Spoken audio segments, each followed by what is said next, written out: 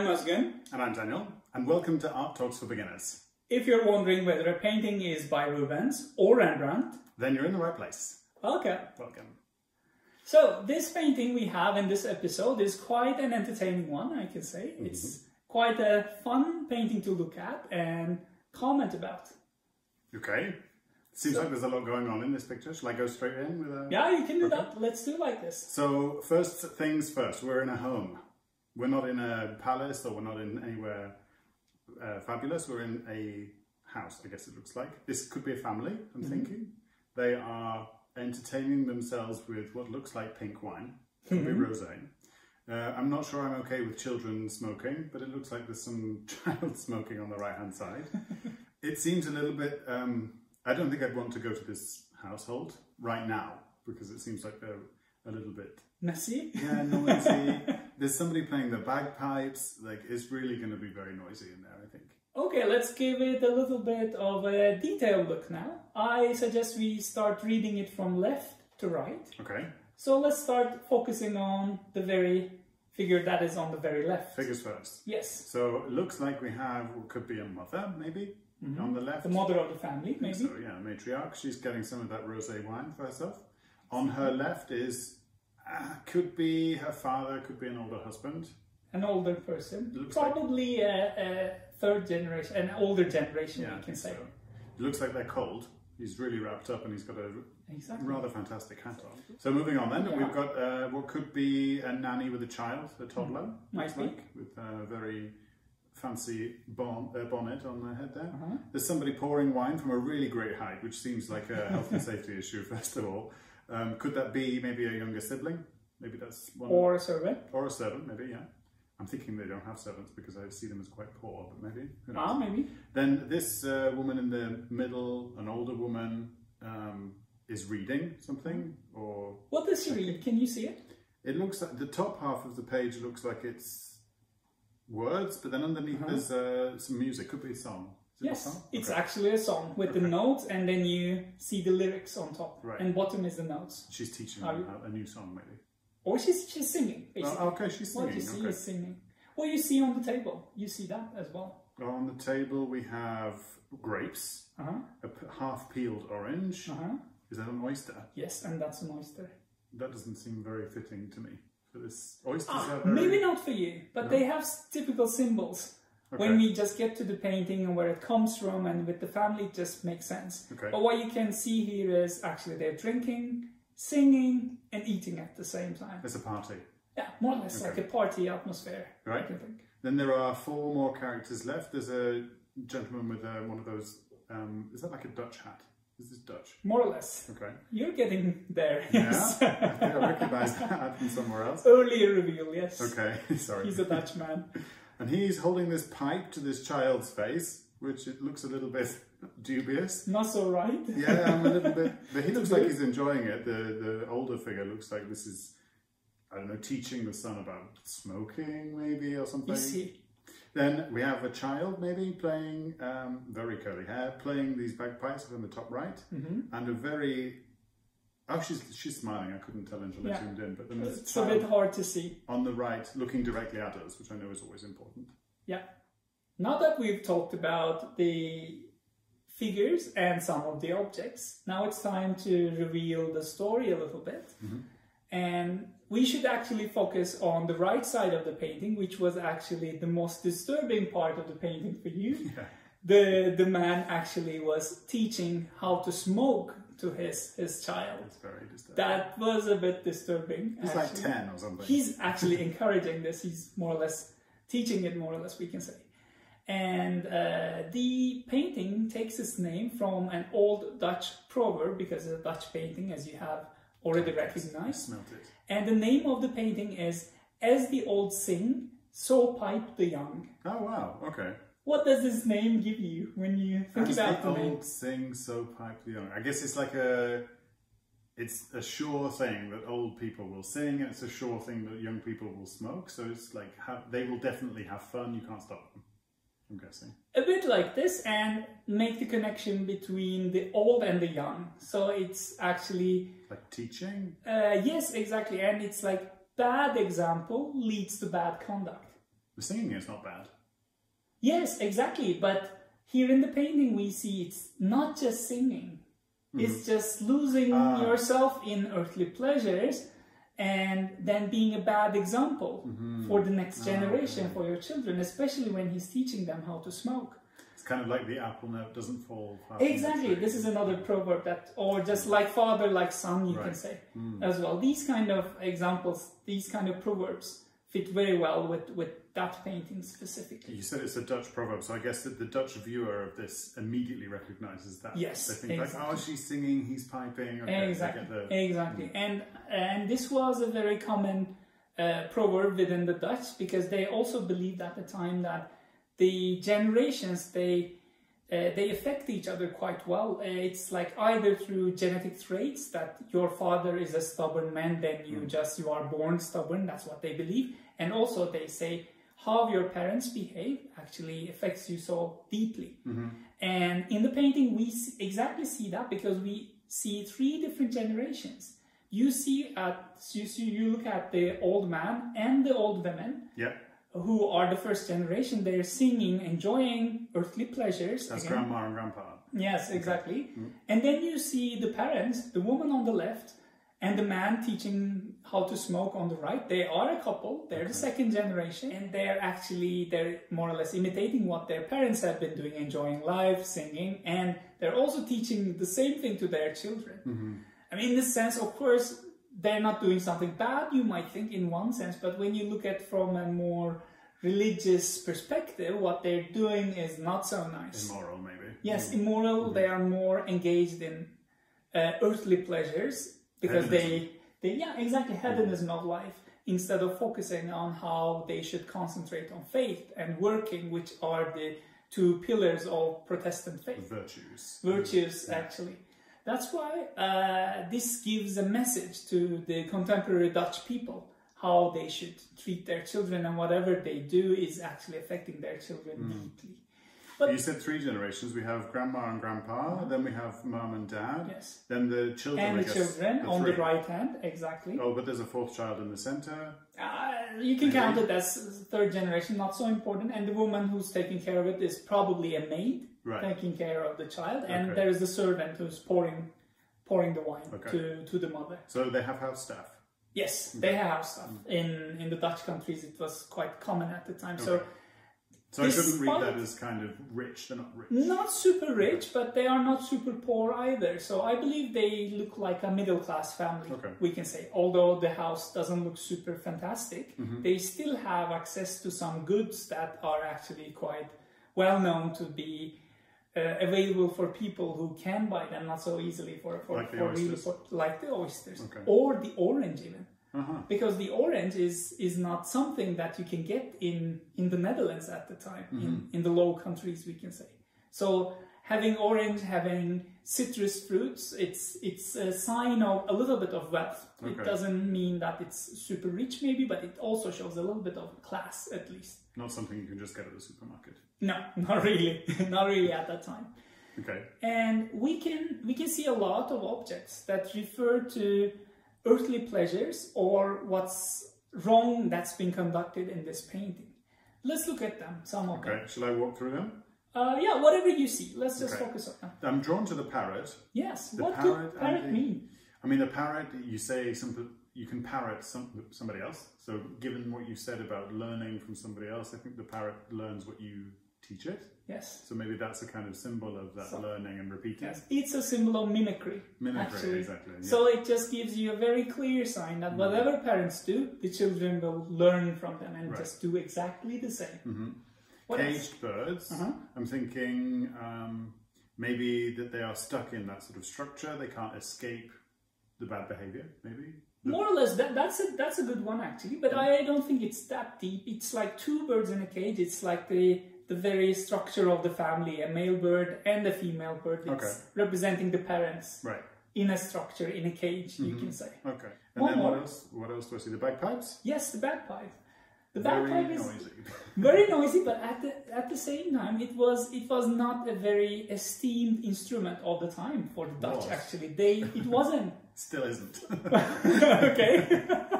So they thought it was representing more or less bawdiness and low class. So they thought it wasn't so nice to play the bagpipe. And in this setting, actually, the parents are actually encouraging that as well, because the guy is playing the bagpipe, the elder son, this is the elder son, playing the bagpipe, and they're singing to the music. So they're encouraging this low-class act as well. So in general, in overall the painting, and you have sensed that as well, the house doesn't look so nice, not so orderly, and they are just singing and teaching how to smoke. It's a sense of low class, and it's not an approved thing of the period. And especially when the contemporaries looked at it, they would instantly read these signs. It's a little bit harder for us to see today. Now that we reviewed the objects and the story of the painting, it's time to reveal who painted it. This is painted by a Dutch painter called Jan Steen, and he was very famous with these kind of genre paintings from that period. Maybe what's a genre painting? Exactly, good question. Genre painting is a type of painting which shows, displays lives of ordinary people doing ordinary things from their everyday life. And it can be a specific genre, like a fisherman selling fish in the market, or it can be indoor setting, a mom and her children playing in their house, for example. It can be a specific genre, or it can be an everyday life topic from Dutch interiors. Is it usually used to give like a message, like this one is? Depends on the painter. Some of the genre painting scenes could be just for the sake of representing indoors, because Dutch people had the money to order these kind of paintings. People from lower classes, they had the money to pay for these paintings. It's not like Italy, where only high class people order art. So when they order art, they want to see something that looks like their life as well. That's why we see them. But some of them has more satirical or educational purposes, like this, to give moral message or a message that the painter wants to give. Especially this one, this guy, Jan Steen, he has a certain sense of humor, which he uses in his paintings specifically, and he was very famous for this. And what he does is that he actually uses himself and his own family in the paintings. Oh wow, it's like a self-critique. You may think like this. It's also a bit of his signature too. He uses himself, he uses his family, which becomes a known fact in the market. And people order him these paintings, and they want to see him in the painting as well. It becomes a signature in time. So he's somewhere here? Yes, and he also thinks that it's a good way to imitate life itself and show the environments he's been into. Who do you think is the guy in the painting? The small boy with the pipe? No. Too young to paint. I mean, he's got to be showing himself as a kind of esteemed gentleman, so I'm going to say he's the the older guy, right? With the cool hat on. No. No? No, absolutely not. He is the guy who's teaching to smoke. Really? Exactly. Hard to imagine. He doesn't like himself. He's got a bad body image, I think. He just puts himself in this position. It's really interesting, isn't it? But why has he painted himself with that awful grimace? Smile. And this is his signature. That's why. And also, laughing at that time and showing people laugh is not a good sign either, because laughter is a sign of foolishness or fault. So it is not actually encouraged. It's not like elite. It's sort of face. Exactly. You cannot laugh out loud. You can only just smile a little bit, maybe. So there are a lot of societal rules at the time. So when he does that, he just again putting his signature, because in many of his paintings, Jan Steen himself is either grinning or giving a big laughter. So that's his signature move. And that's how we recognize him in his other paintings. The smiling character. You can see that, yes. It can be this smiling character. Wow, how interesting that he paints himself doing that. It's really... And not just himself, his family as well, because the guys in the right-hand side, the one he teaches to smoke, is his younger son, and the one playing the bagpipe is his elder son. And the woman on the left, who's enjoying the drink, is his wife.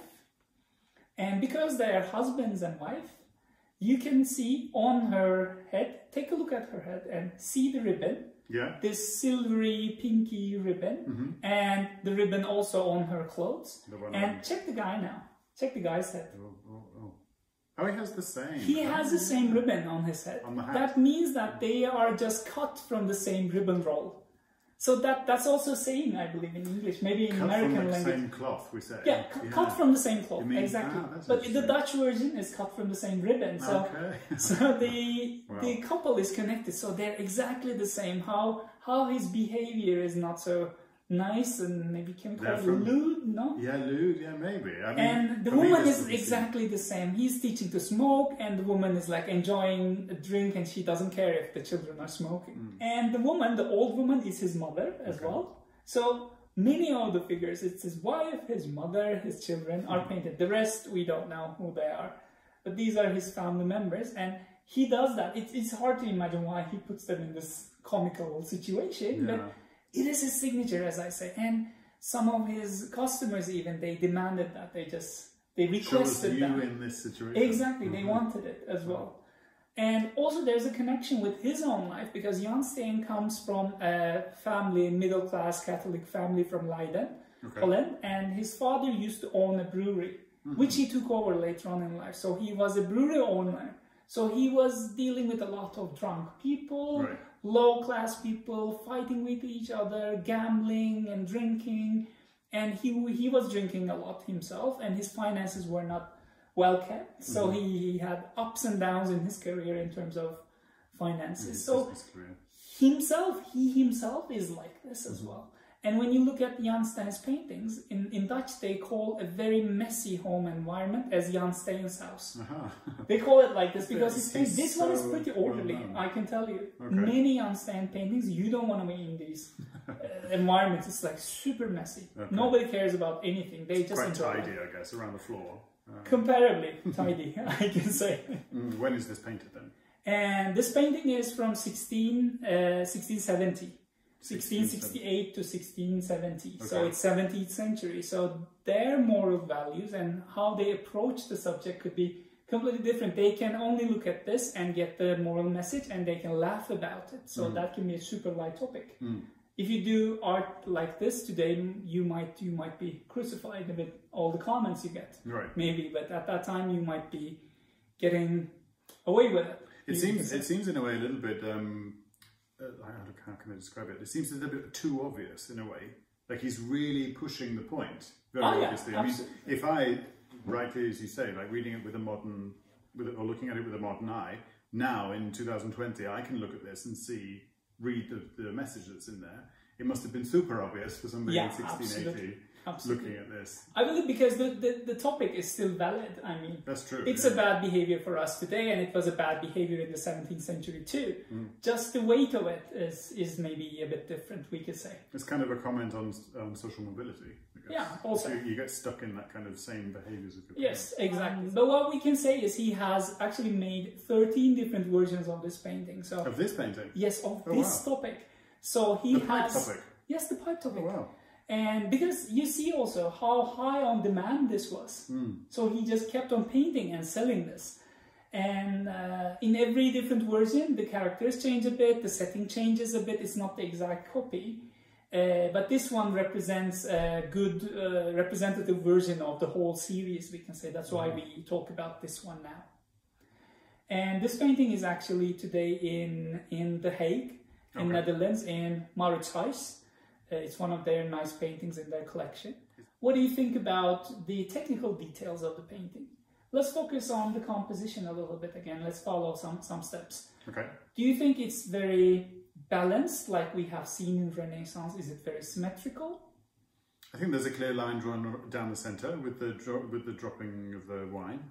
That forms the sort of almost central, I guess, line down the centre of the painting. But when you compare the very left of the painting and the very right of the painting, do you see equal weight? No, I mean on the right there are... Some figures are actually pushed to the right of the painting. But there is symmetry in the sort of a V shape, I guess, slightly. Of course, I mean there is an arrangement of figures in any case, so they're not randomly placed. But it's not like Renaissance where the painting is actually...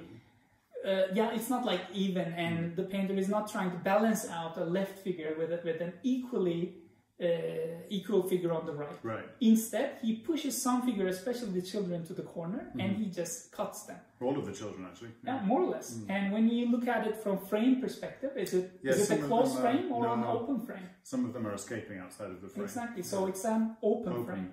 Open frame paintings, they generally tell us either directional movement, and it cuts there in the corners, or it can show us some sense of dynamism. That's why it's open. And something more to focus on is figures.